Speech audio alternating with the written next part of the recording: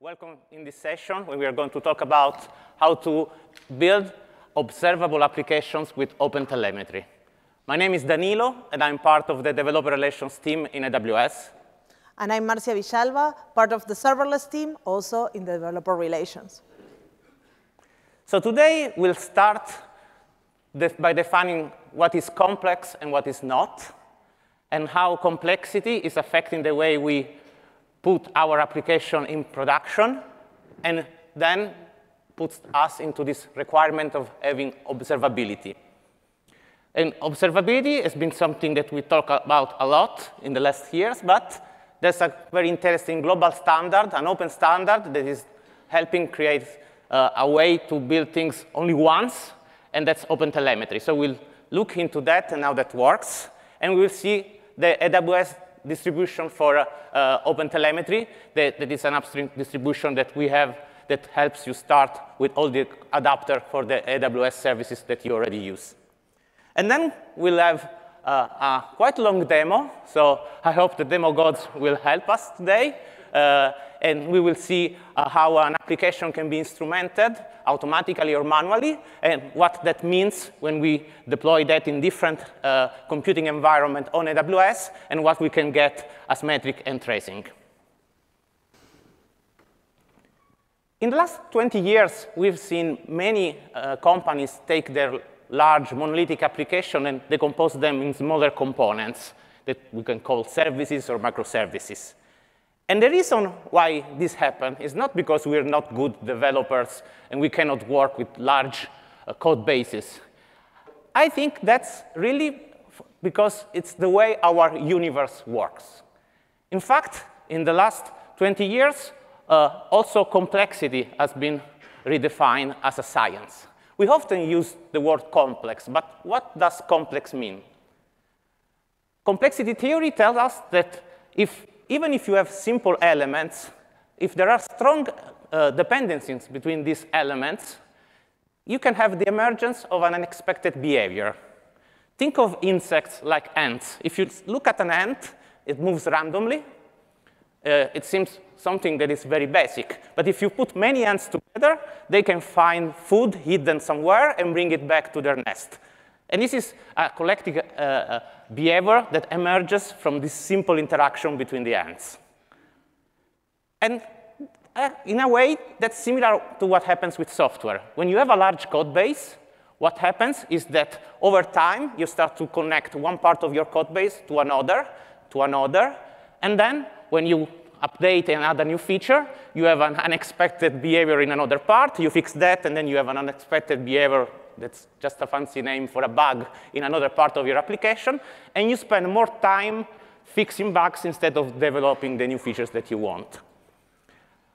To solve that, we can adopt services and microservices, so you decompose your application in components. You create strict and well-defined boundaries between these services, the way they speak, not the bounded context that defines them.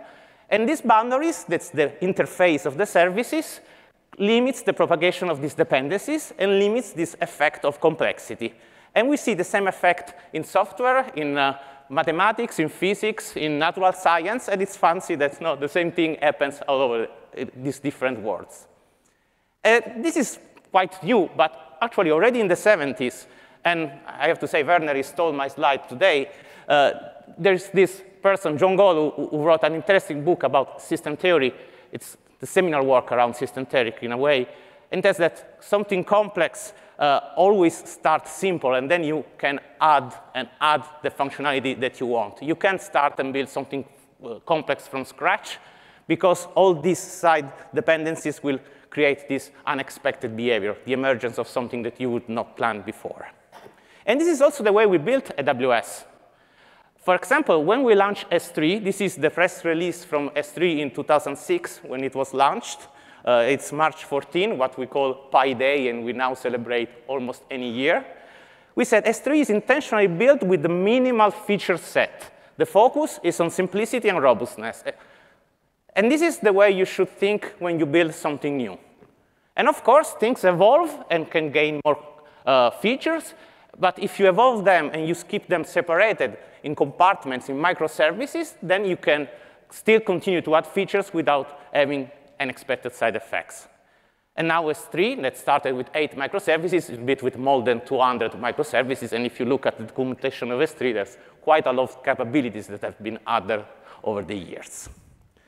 So we are adopting a distributed architecture in production because that helps us when we develop the software. But then this is a little bit more complex to manage in production because we have all different components that interact over the network. And how can we solve that? Well, we need to be able to get more information to be able to troubleshoot our application in case of an issue, to understand where the issue is and to solve it as quickly as possible. In a way, we need to build our application to be more observable. Yeah, observability. I like this quote from Bernard today, and I will use it all the time. Evolve or die. And evolution is part of the complexity of systems, becomes complex, and then they start evolving, and they become more complex and simplify, like Danilo was talking.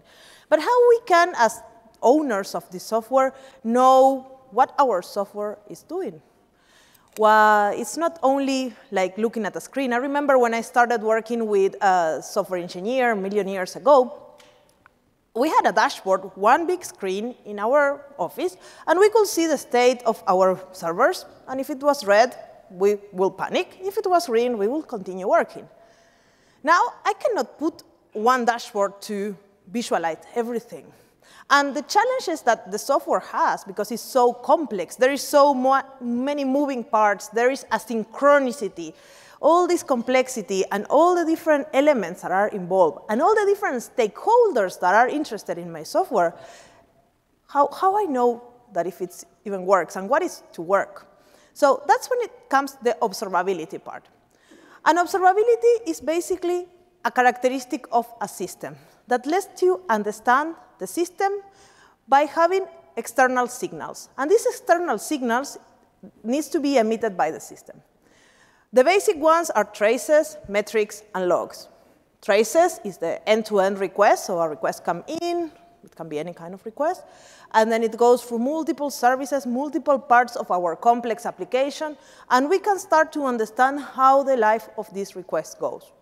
We can understand bottlenecks, we can understand performance, we can understand the latency, we can have a clear view on how this request move forward. Then logs is basically, well, in one time, we write something. It can be an error, it can be hello world, I don't know, does it work, how many times? But it's something that you write into your application. And then we have metrics, that is a numeric value or something that happens in a specific moment of time. I like my watch, and that gives me a lot of metrics. Oh, I just got to my 10,000 steps. That's a metric. It's a specific moment of time, and then you accumulate all these metrics, and then you can create trends, and you can understand how the performance is on average or in the P95, and you can start to understand your application. So these three signals are very different from each other, and they provide different value. But they are not the only ones. These are just the basics. And we say that an application is properly instrumented when we don't need to add more instrumentation to troubleshoot. And I will extend this because troubleshooting is the basics of observability characteristic. We want to go one more step with observability. We want to understand what the system is doing, if there are going to be any problem soon, can it scale, how the load is going. There is so many questions that we want to ask our observability system that just to troubleshoot errors is the bare minimum. There is so much more. And I'm a developer, so I always think about what is the developer responsibility. And when it comes to observability, developers are kind of totally responsible of instrumenting their code. It's like observability is a characteristic of your system. Like if it's your system, you are going to make it secure, you are going to make it extensible, you are going to make it maintainable, all these kind of non-functional requirements. Well, observability is one. Because that's, if the system doesn't have these signals, it cannot emit them, and then nobody can create anything and understand how the system is performing or doing or behaving. So it's your responsibility to create traces that make sense, that provide enough information, that when it goes through the different systems, it takes the right values and attributes and collects them and shows you the full picture. It's your responsibility to do logs in the right level, like verbose, debug, warning, error, whatever is what you're using. It's your responsibility to do structured logging, because if you don't do that, then it's very hard to search those logs and to analyze them later. It's your responsibility to create metrics, not only the system metrics, but maybe some business metric. In distributed systems, they are very handy to understand if your system is behaving. For example, if you have an application that is playing videos, you might want to have an idea how many users are watching videos at this exact time, or if you have an e-commerce, how many customers are doing purchases, or these custom metrics that might help you to understand if your system is doing well in that particular moment. So it's your responsibility to do that, because if you don't instrument the code, nobody will do it for you. When we talk about instrumentation of code, there is many, many ways to do it. If you are in the AWS world, maybe you're familiar with our SDKs, like CloudWatch, and maybe X-Ray to get the traces and analyze that. But in the open source world, we have OpenTelemetry. That is basically an open source framework for instrumenting, generating, collecting, and exporting telemetry data. It's a standard that allows you to instrument your code once, and then consume it in as many places as you need. And why you want to consume it in multiple places? Because your system is instrumented, and then different people have different questions for your system. And for that, you might need different tools. So one dashboard can be very, very useful for your DevOps engineers. Other dashboard might be very, very useful for your front-end developers or product team. Other dashboard might be very, very interesting for, I don't know, your content people. I don't know. But you have different views of the same information, and you showcase it to different people. And it's very, very hard if you have to input 20 different SDKs into your application just to complete all these dashboards. So OpenTelemetry is very, very powerful for that. It's one of the most popular projects in the Cloud Native Computing Foundation, and this, I think, is the reason, because we all need this data to understand how our systems are behaving. Instrument once, collect, and send to multiple destinations, and you can work with AWS, other cloud providers, third-party services, like Datadog, Splunk, many others support OpenTelemetry, and also open source projects. So it also supports 11 different programming languages, and all these programming languages have different level of support, so go and check. I think Java is the most well supported, but if you are using some of the popular languages, you will find a good support for it. And it provides 4 different signals. So we talked already about traces. We talked already about metrics and logs. And you can see there is something called baggage. And baggage is something that comes within the traces. So a trace, when we talk about a trace in OpenTelemetry, we talk about a trace is composed of spans. When we talk in X-Ray, you might have heard about segments. So it's the same. The idea is that a span is what it goes, for example, one method to the end or one service to the end, that's a span. Then you have another span that is the service 2, the trip of that request inside server 2. And then service 3 is the trip of that request, that's the span number 3. But you can define whatever segments you want. But let's think that you have 3 subsegments, and in the first subsegment, you have client ID. And in subsegment number 2 and subsegment number 3, you don't have that variable. So if you use baggage, that kind of client ID will propagate through all your spans, and then you can understand from your destinations, you can have a dashboard that will tell you, oh, how is the life cycle of this client ID number 2? And you can get that with baggage. And then we have the OpenTelemetry protocol. And this is very useful for companies that want to provide SDKs or want to create visualization tools that can consume the OpenTelemetry data. So as developers, you only need to worry about instrumenting your application. So you instrument your application using the OpenTelemetry SDKs. And then in your application, you need to add the collector. The OpenTelemetry collector takes care of receiving all this telemetry data, processing, maybe doing some small filtering, and then exporting it to the different destinations that you define. And the OpenTelemetry collector comes in many forms. depending on what is your application. And this is what Danilo is going to show you during the demo. For example, if you're doing a container, it might come as a sidecar. If you're doing a Lambda function, it might come as an extension, or it can be an agent. So different ways is this collector implemented, and you don't need to implement it yourself. You just download it, you put it into your application, and boom, it works. So we like at AWS to work with the open source community. So that's why we have created our own distribution for OpenTelemetry. This is a production-ready open source distribution supported by AWS. It's the upstream first distro of this project. And it's optimized for AWS infrastructure. And it comes with exporters for the AWS infrastructure: CloudWatch, X-Ray, OpenSearch, Prometheus, and others. So when you start using this distro, you will be super fast integrated into our exporter, sorry. It has a public roadmap, and you can check it out. The GitHub repo is there. You can take a picture of that if you're interested. You can see what is coming up. You can do whatever you do with an open source project, so it's there for you. And if you want to get started, I will show you one example, but Danilo will show you a lot more in the demo. And we are going to do, this is a Java application using Docker.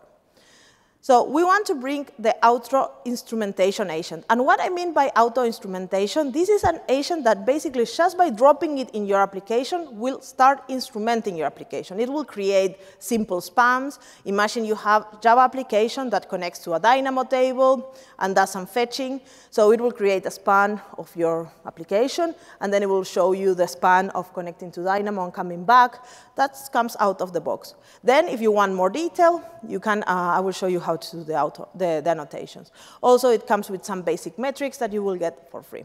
So the only thing you need to do is get the telemetry distro into your Java application, and then you can define your service name. If you want to create a namespace for your metrics, you can, and define in which interval you want to export that telemetry data into the destinations. I was saying that this comes with auto-instrumentation, but if you want to create your own spans, then it's just simple as using annotations. And this works very well in languages that support annotation, like this case Java. So now we can create a subsegment inside the trace that will be just running this method. Basically, my observe method starts, and my span will start, and it will have, we will be able to see these two attributes, param1 and param2, inside, for example, X-ray. And then when the method finishes, we will see that the span lasted, I don't know, 100 milliseconds, and the parameters were here, and this happened. So it's as simple as putting the annotations. So again, you instrument once, and you send it to multiple destinations. Here is a list of some of the partners that works with OpenTelemetry, but there is more. And to summarize up this part, when you're in the observability world in AWS, you have many options. You can go with whatever works for you. And a lot of these options you can combine together. It's not, as I was saying at the beginning, you will get one option and that's all you need. So you instrument your application with, and you get the telemetry information. And then from there, you collect it and you send it up into any of the applications that you need. And you can get it in CloudWatch, but as well you can see it in OpenSearch. So you can have different graphs, different views, different ways to consume the content. So it's not one way. You instrument one, and you can see it everywhere. And now, put your candles up for the demo gods. Thank you, Marcia. So when I was thinking about the demo, I went a little bit back. And I said, when I start programming as a child, I always liked building the guess the number application. It was the first way for me to explore a new programming language, a new platform. And it's a very simple application to build. You have an application that generates a random number between 1 and 100, and then you can interactively guess the number, and the application will tell you it's too high, it's too low, or correct, you won. This is very simple, normally 10, 15 lines of code. But what happens if I want to build a scalable and multi-tenant version of the guess the number application? Well, things already start to be a little bit more complex. And we can build an application like this. So we want to build a web application. So we have a user that connects to an internet browser where the front end of the application runs. And this front end will call a backend that runs on some compute layer with some APIs to create a game, to start a new game, to run your guess, and then you can win or not. And you can have, of course, thousands or millions of users playing into this interesting game all the time. And this compute cannot save the data in memory because you can have multiple computer environments running in parallel for scalability is one of the requirements. So you need some persistence layer. In this case, we're using a database where we store now the secret number to guess for about all the games that customers can play at the same time, because you can have multiple games at the same time. And then we want to do something if someone wins. So for example, we can use a message queue to send a message with the information about the winner so that we can process this message with another system and maybe send an email or send a gift or something to whoever wins this very interesting game. So on AWS, we can build this in different ways. So for the database, for example, we can use DynamoDB. We just need to do some very simple insert and lookup by key. For the message queue, you can use SQS. It's probably the easiest way to send a message without having to configure anything else. But for the compute, what are the options? And this is where I was thinking when we were creating this content. There are many options. So I tried to focus on a subset, the most easy and maybe serverless way of building this application. So I can run it on an app runner. I can run it on an ECS cluster, maybe using Fargate. I can run it on a Kubernetes cluster, or I can run it on AWS Lambda. What happens with this different scenario? So let's have a look with some of those. I will not cover actually all of them. So let's switch. OK. So this is the code of the application. I used Python here. And Flask as a web framework, but anything that I say applies to almost all of the programming languages, and most of the web frameworks are auto-discovered by auto-instrumentation as well. So in this case, it's Flask. There's absolutely no OpenTelemetry code now, so this is just a plain application. I have here the name of my table, the name of my queue.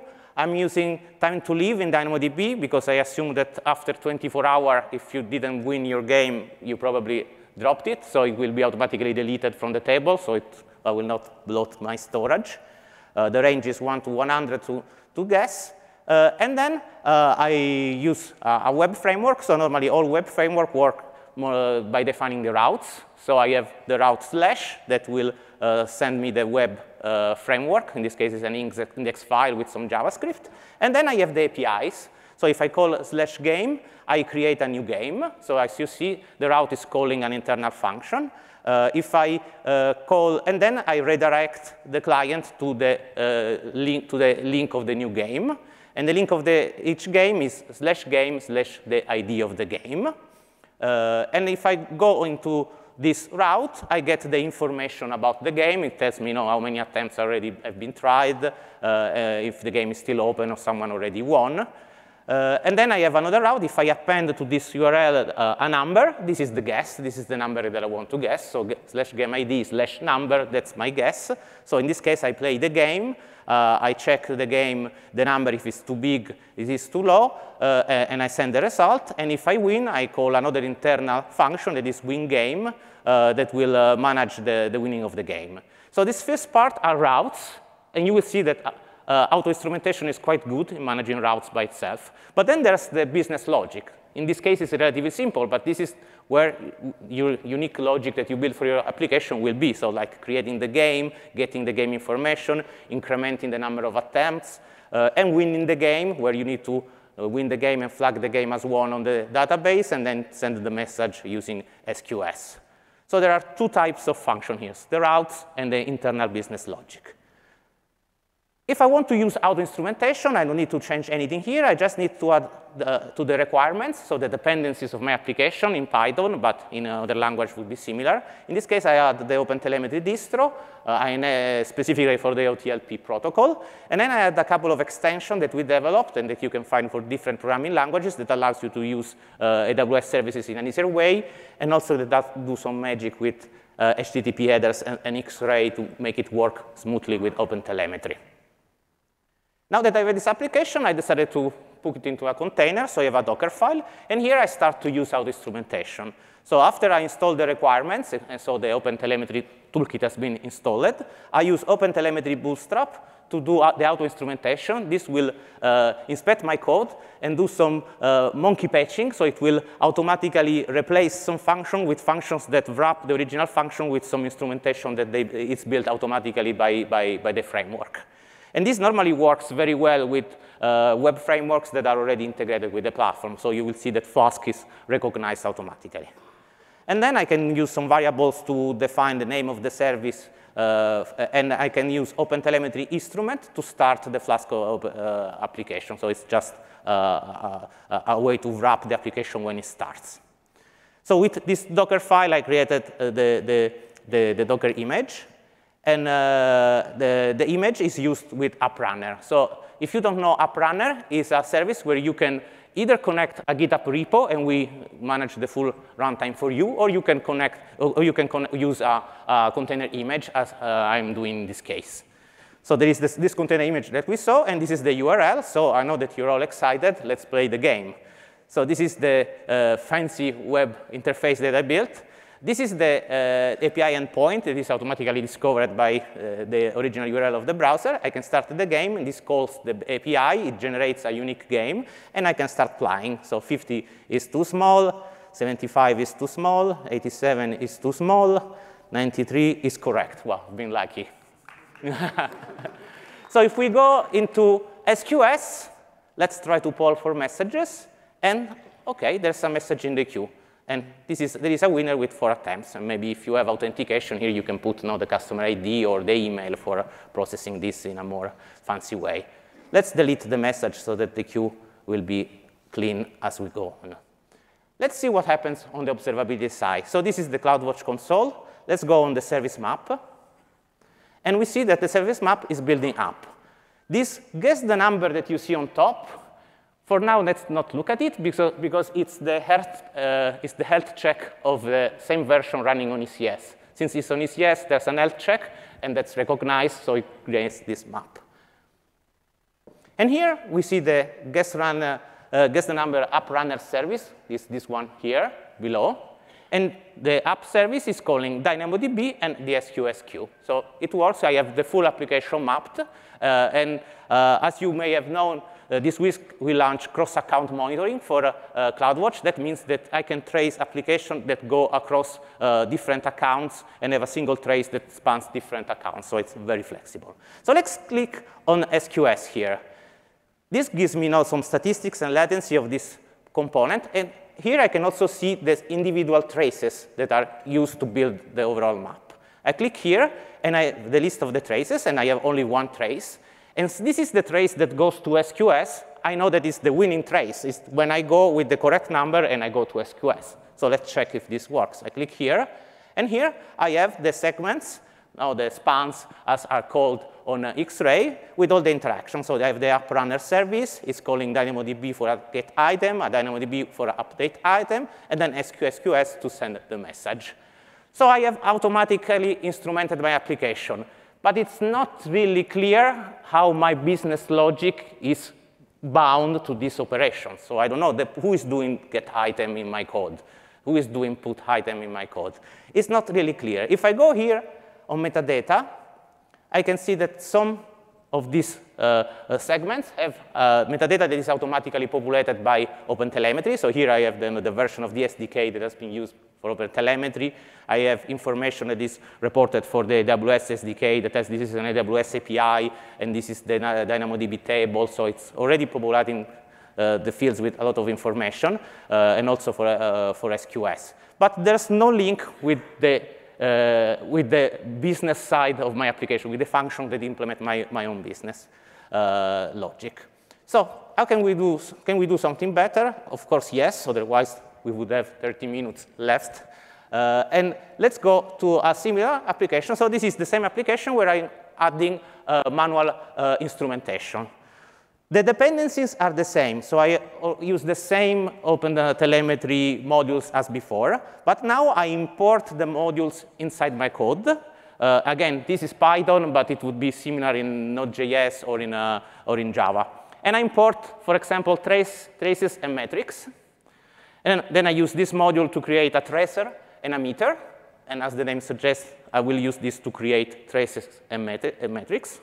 So first, let's create metrics. And I create a few counters. So for example, a game counter that I will increment when there is a new game. A game not found if someone tries to reach a path where there is a game ID that is not on the database. How many attempts have been done, and so on. So if I build a dashboard of my application and I want to monitor if the player are OK with my application, maybe looking at the attempt counter that tells me how many games they are playing is the best way to know if my application is working. Maybe the CPU, the memory, the latency tell me a lot about the infrastructure, but the attempt counter is telling me that players are happy and they are playing with my platform. If this number drops, or maybe skyrockets high because everything is stopped and they start to click for multiple times to do an operation, that tells me that it's not working. As Marcia said, business metrics are probably the best way to monitor your application. If you are in e-commerce, how many sales per minute, how many product search catalog every minute. And with this kind of business metrics, you can also use anomaly detection, because they normally have a pattern, except maybe Black Friday or Christmas or strange periods. So if they, CloudWatch, for example, supports anomaly detection on metrics, and it can tell you if there's a high probability that you're getting outside from the expected range of this business metric based on the last couple of weeks of data. So that's a very interesting way of monitoring your application with business metrics. So for now, I just created the metrics. Now, if we go below, we have the routes. I don't change nothing in the routes. And then we go to the business function. The first one is create game. And here, since Python also supports annotation, I start with an annotation. I say to the tracer, start a new span here. And for clarity, I use the same name as the function. I call it create game. So inside the operation, there is a span that is a unit of work, an operation inside a trace that is called create game. Spans can be embedded inside a span. So you can create a multiple level of span, one inside the other, depending on the complexity of your application. Here, I use the counter. And since this is the function I create games, I increment the counter game. And then I want to add some metadata to this current span. For example, you can add the customer ID or information like this. So in this case, because I used an annotation, I need to ask what is the current span, get it, and then set the attributes like the game ID and the secret number that I'm trying to guess. In this other function, getGame, instead of the annotation, I'm using explicitly the tracer. So I'm using with, that is a nice syntax of Python, but the idea is that you can explicitly create a tracer that will return a span from the tracer, and will return a span object that then you can use to set attributes in this case. And this goes similar in the other way. So if you set the standard, it's relatively easy to instrument your application by adding annotation or a few lines of code to create the span, to isolate the part that you can think makes sense to isolate in the visual trace that is going to be generated. So let's go back to AppRunner, and as you, in the Docker file is exactly the same, so I didn't change the Docker file at all. So the only change now is the code of the application. Let's go on AppRunner, and there is this other service that I created on AppRunner that is using this new image, where the only difference is the app.py file. And of course, when the auto-instrumentation starts, we'll auto-instrument ISO component plus find the instrumentation is already there. I forgot to say before, I enabled tracing and observability for this AppRunner service. And we'll see maybe later how that works. So let's click here and play another exciting game. So 50 is too small, 75 is too small, 87 is too big, 82 too big, 79 too big, 77 too small. OK, it's correct. I'm getting worse. Maybe I'm tired for the presentation. Let's poll for messages. We have our wonderful message. There is a winner in 7 attempts. Let's delete this message again to keep everything clean. Let's go on CloudWatch. Let's go back to the service map. And let's refresh it. And now we see that the tracing data is going to the collector. The collector is managed by the app runner service. And this is sending the data to X-ray to trace what is happening. And now we have something similar. This one above is, again, the heartbeat of the ECS service, so we can ignore it for now. Then the app runner service is calling DynamoDB and SQS. Let's click again on SQS. I can view the traces. And this trace here is the trace that has been generated with manual instrumentation. And as you can see, I have more information now, because I have the guess the number service as getGame, so the first span that is calling DynamoDB for the get item. I have winGame that is calling DynamoDB to update the item, and then SQS. And if I look at the metadata, I have the metadata that I decided to add. So here I have the game ID and the number of attempts. And if I go win games, again, I have 1 attempt more because it's when I won the game. Now I'm able to link the trace with my business functions. And if something breaks, it's much easier to debug and find where in my code the problem is originating. If we go on ECS, things are pretty similar. So this is an ECS cluster where I created a service. This is a cluster using Fargate by default. If I click on the service, I can look at the configuration. And here we see that this service has a load balancer. And then behind the load balancer, there are 2 tasks. A task is similar to a pod with Kubernetes. And each task is using the configuration that I pass. And if we look at the configuration, each task has 2 containers. One is the app. App is the name that I used when I created the app with Python. And then we have the AWS hotel collector, that is the sidecar container running in aside of the application container that will receive the information and then, with a little bit of buffering and optimization, send it back to the destination that I configure. When you use ECS, there is a simplification with the console, a simplified experience. So you don't actually need to create the sidecar container. You just enable in the task observability with tracing and maybe monitoring with Prometheus. And it will automatically add the sidecar container for you when you create the task definition. So it's quite convenient. Let's look at how this is configured. So when you configure this, you can pass, for example, the Prometheus endpoint. And you can pass a configuration file that can also be stored in the AWS parameter store. If I go on the parameter store, this is the value. And this is the configuration file, the standard configuration file of the collector, where I define which are the extensions, the receiver, and the exporter. So basically here, I'm saying that I want to export to Prometheus, where I use the AWS managed service for Prometheus. I use AWS EMF. That's the embedded metric format. It's a nice way to send metrics to AWS, to CloudWatch. And basically what it does is writes on a CloudWatch log using a specific JSON syntax. And then CloudWatch automatically extracts data from the JSON data and will populate a metric for you. It's the most efficient way to create metric. You shouldn't use put a metric that is an API of CloudWatch yourself, because that's an API that it has a very low throughput. So if you have many applications, you can have problems. But the embedded metric format is the way that you can do it. It's completely transparent for you. You just need to put it here, and we developed the exporter for you for OpenTelemetry. For Prometheus, I use the AWS managed service. So in this case, for authentication, I use SigV4 Auth. This is another module that we developed for OpenTelemetry. This is managing the SigV4 authentication. SigV4 is how we authenticate our own API on AWS. And in this way, you have the authenticator here. So if the piece of compute where this is running can assume a role that can has permission to write on to this Prometheus service, SigV4 will sign it and will be accepted, and it will work. So this is the configuration. And this means that if I go here, I have my managed Prometheus. I have configured also Grafana linked to this Prometheus instance. And here I can explore what Prometheus has.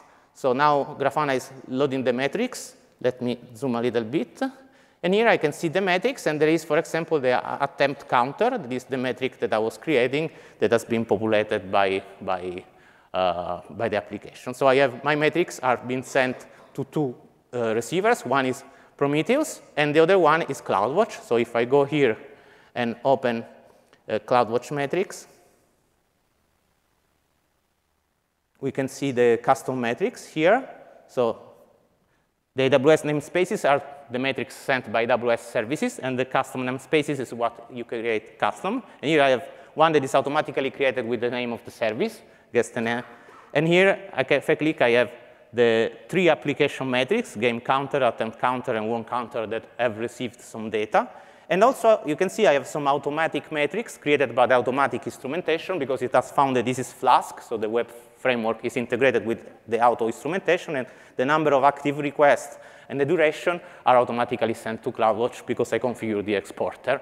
So the 2 below are automatic instrumentation, and 3 above are manual instrumentation, and then I can select them and create graph. There's not a lot of data now, so let's not do that. So with ECS, we have something a little bit more. What about Lambda?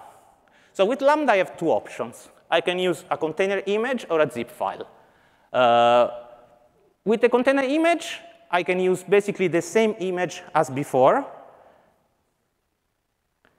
And in the Docker file, I can add, this is the sum. Okay. And I can add the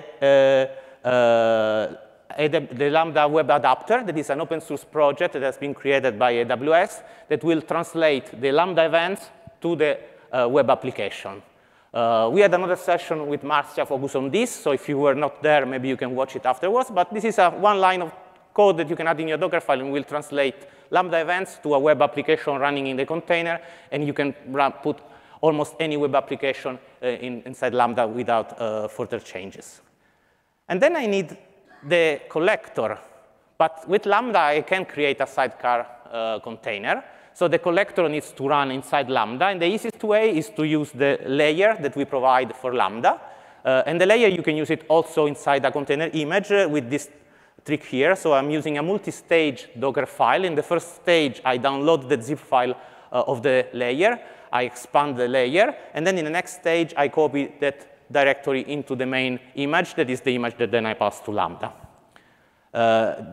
This is under /opt. And the Lambda extension works that under /opt, if you put an executable file in a specific path, it will be automatically started by the Lambda function. So the collector automatically will start as a process, so an agent inside the Lambda execution environment. You can also do this yourself and use the main OpenTelemetry distribution, but you need to do all these steps by yourself. So using the layer makes things much easier. And I can, again, pass a configuration file if I want to configure my collector. The other option is to use SAM, and that's the option that I will demo. And in this case, what I want to do, instead of using the Lambda web adapter, there are many tools for different programming languages that do with translation in the code. So in this case, I'm importing a module that with one line of code here will create a Lambda handler for the web app that will transcribe the handler function of my Lambda function that will translate the web events to Flask, so the web framework, and vice versa. So in this case, it's the only time that I change one line of code, but it runs in Lambda. It is a little bit more efficient than having the overall container image as before.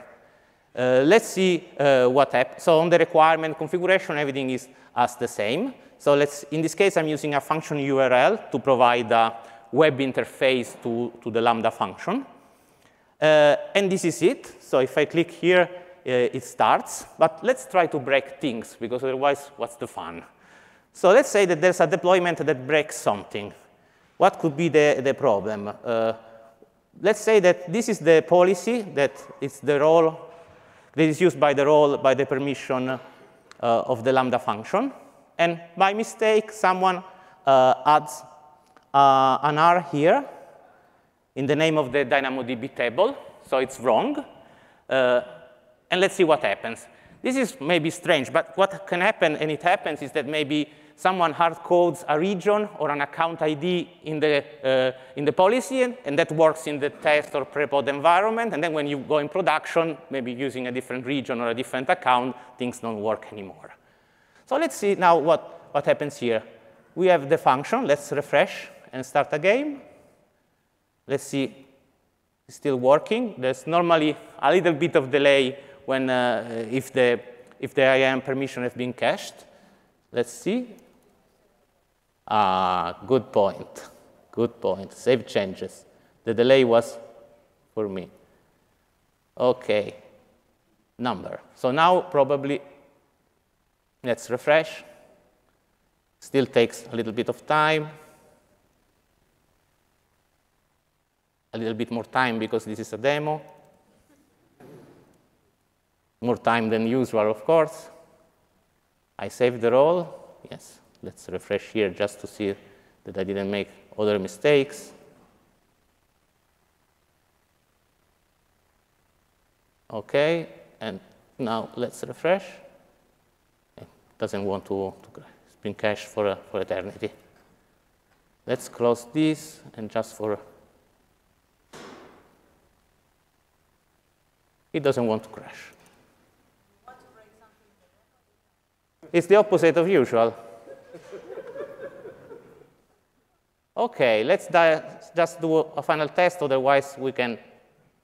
No, it doesn't want to refresh. Maybe all the deployments of reinvent are slowing down the propagation of the policy. This is updated, so you can see it here.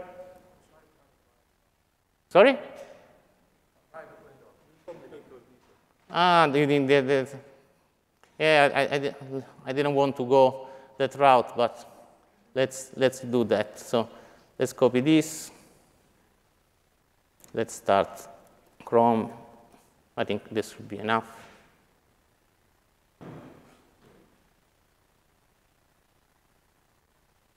And then zoom. No, I think it's really a caching problem for some reason that. Are you in the right policy? Yes, it's the right policy. I cannot see anything. Yeah, I didn't zoom too much, but as you can see, there is, I guess, the number in the name of the table. Delete the policy. I wanted to do something recoverable. But let's try to maybe do another update because add another R, and then we can see. Otherwise, this part was not the most important of the demo.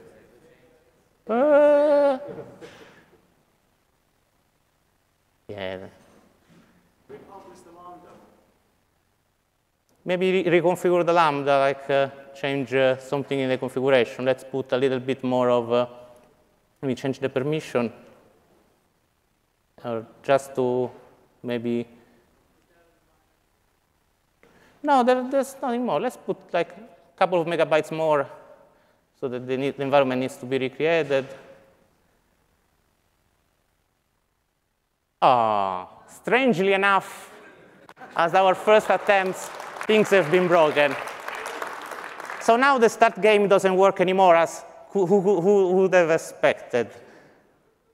So if we go here and we go back to service map, what do we have? Now we have a little bit of time that the data arrives. We see that we will start to see in a minute that DynamoDB starts to have some errors. Of course, now things takes a little bit more time also here. And let's update. And then let's go here. Let's refresh. Oh, I start to see something reddish. And we see that the trace is telling us there's something, is something not working here, and you see that color, dark color here on the side. If I click here and look at the trace, we have the trace, and you can see that there are traces. The response code is now 500. Normally, you would have seen the 200 here, but since I tried so much, those are in the other window. So let's grab one of those.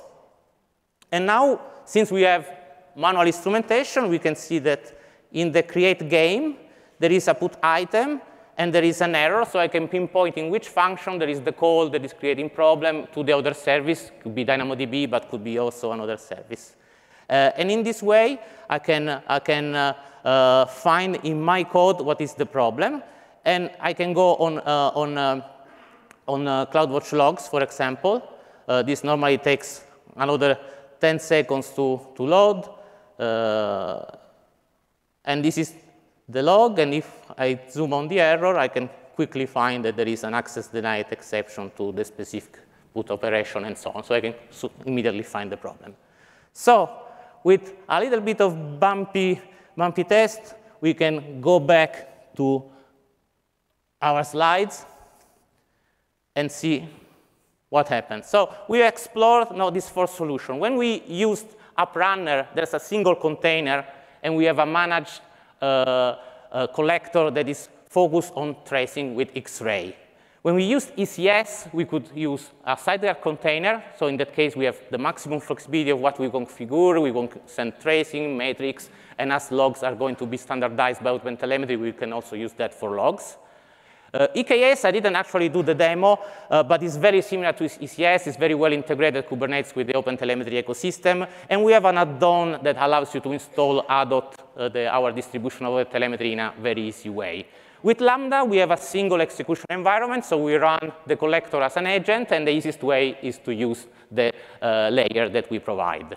So what's next? What's next?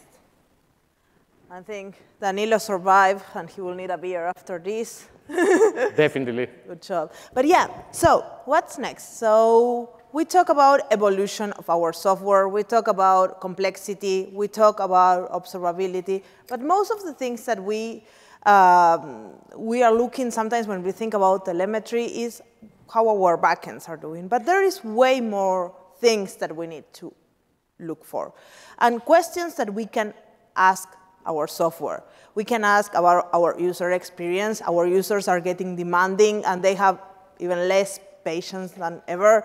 We need to provide fast recovery. We want to have ephemeral resources. In the serverless world, one screen in your office will not tell you all the big picture. So how you solve that when you have ephemeral compute with containers and with serverless. When we have IoT, now we have, I don't know how many devices connected, sending information into our applications. How we observe that? And then our business wants to go fast to market and wants to not have problems when going to market, no downgrading the performance. So there is different stakeholders and different questions that we can ask our service. It's not only if it's our backend working. So for that, we need, as I said at the beginning, different solutions, different dashboards to ask the right questions. So a lot of the things we were seeing today is for the backend, but there is a couple of more services that I want you to introduce, and these are just a few, to answer some of these questions that are not related to the performance of our backend application. So for example, this one, CloudWatch RAM, real user monitoring, is a great tool for those people that are interested on how their frontends are performing for the end users. So if you are interested in understand how the application is perceived around the world, how is the latency, how many errors they are experiencing, and how they feel. Basically, you just grab a little JavaScript, you put it into your web application in your front end, and then you will start receiving this telemetry information, and you can start understanding how your users are perceiving your application. Another use case, we were talking about fast time to market and not breaking things when going fast, is this other service called Amazon CloudWatch Evidently, and it's so hard to say evidently, that basically allows you to deploy new features into production using A/B testing. So you can check, oh, is the feature is performing better than what we had before? Is it damaging our latency? Is it Is it better than what we have? Will it hurt us to take this feature out? And you can understand basically how the feature will perform just by deploying different test scenarios and understanding how these users will consume the data and how they will perceive your application. So these are just two of the multiple different ways that you can basically understand the data and ask the questions to your applications. You are the ones responsible for instrumenting them, and sometimes you can use systems like frameworks like OpenTelemetry to help you to instrument once and have a visibility in different destinations. But sometimes, for example, in the case of RAM, it's a different way of instrumenting your application, but you still need to be conscious of what you're doing. And with that, if you want to find the demo that Danilo showed, you can find the code here. And also, we have a workshop that you can follow step by step. And with that, you finish this. Thank you. And no, just a couple of takeaways. So we've seen what complex means in the software world, and that complexity brings us to have these distributed architectures that require more observability and more investment on our side. OpenTelemetry is a super interesting initiative. I think it's really driving a standard so that we can instrument our application once and then send the information wherever we need. And we have our own distribution that simplifies the use of OpenTelemetry on AWS, and we contribute all our or everything we do upstream, so it's available for all the community. So I think it's really the right time to experiment with these technologies and learn. Thank you. Evolve or die. I love that.